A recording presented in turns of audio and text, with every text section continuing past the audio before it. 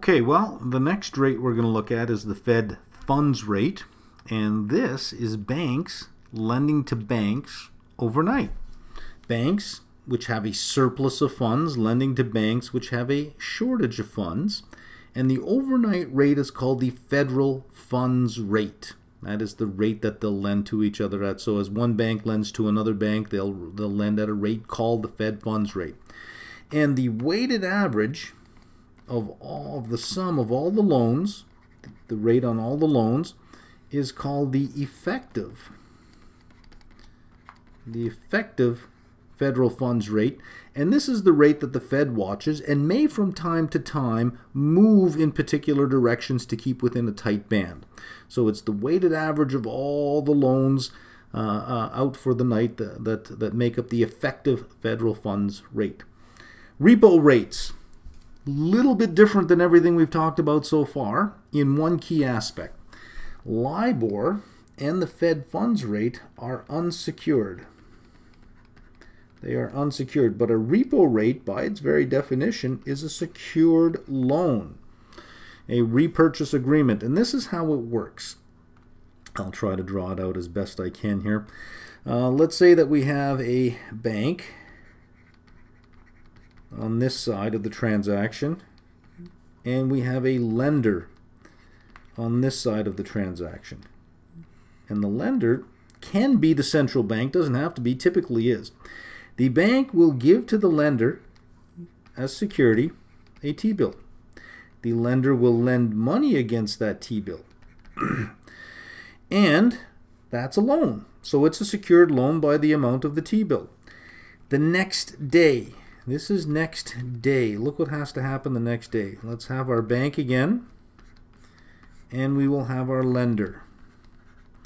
And the next day, it is reversed. The lender will give back the T-bill,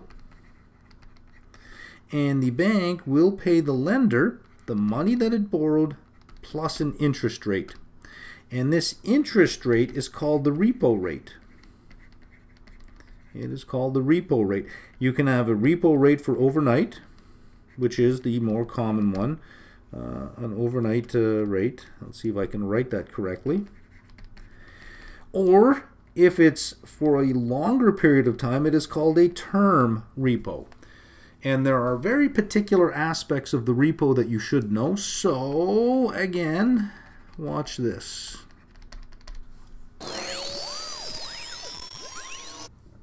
Let's talk about these repurchase agreements, or what are called repos.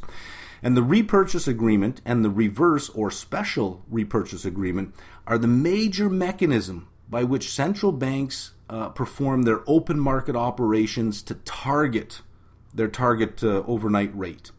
And when you deal with the macroeconomics part of the course, we'll talk about specifically monetary policy and how it's done using these repurchase agreements. It's basically the sale of a security with an agreement to buy it back at a future date at an agreed upon price. Think of a pawn shop. You bring your guitar into the pawn shop says, I'll give you $100 for it on a 2-week loan. When you come back, you got to buy it back from me for $120. After 2 weeks, if you don't go buy it back, the pawn shop keeps the guitar and sells it themselves. But if you go back, you get to buy back your guitar. Well, it's the same thing. But basically, you're not pawning a guitar, but you're pawning a security. So A will sell a security to B, and B will give funds to A. That's step one of the repurchase agreement. B buys the security from A. But in buying the security from A, they buy it knowing that there's already in place a repurchase agreement. So at the end of the term, A will then pay the repurchase price.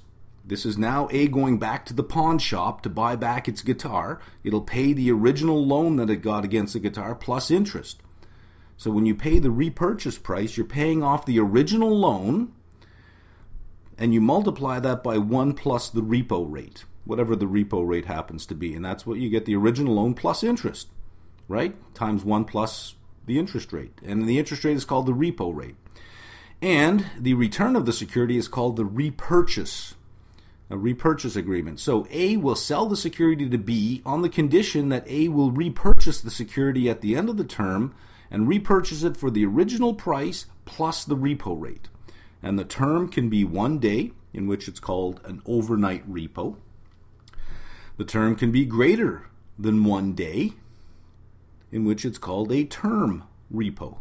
Anything greater than 1 day is called a term repo. 2 days, 5 days, 10 days, 20 days. If it's to maturity, it's called a repo to maturity.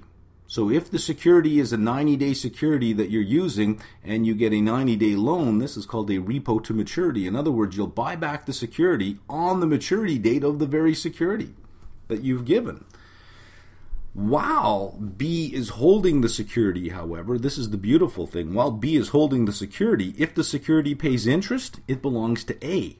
So let's say that you have a security that pays 2%, but the repo rate is 1%. Well, then what you want to do is you want to buy as many of these 2% securities as you can, and then enter into repurchase agreements to maturity and have somebody else hold the security while you get the interest rate and you make the spread. Isn't that beautiful? So from B's perspective, this is what I've just drawn out a repurchase agreement. Now, the reverse repurchase is from B's perspective. From B's perspective, from step 1 to step 2, B has engaged in a reverse repurchase agreement. The reverse repurchase agreement means that you're not selling the security first for money, but you're borrowing the security instead. In other words, you're not lending money, you're borrowing the security with an agreement to sell it back. So if you look at from B's perspective, what we've drawn out between A and B, B has a reverse repurchase agreement, or sometimes called a special repurchase agreement. Now, there is credit risk involved because there is security. Yes, it is secured, but the value of the security could change over the term. So the funds that are lent are typically less than the value of the security. And the difference between the two, between the funds lent and the value of the security, is called the repo margin or the haircut. So if A does not repurchase the security, B can then sell the security knowing that there was a margin of error in there in case the price of the security changed overnight.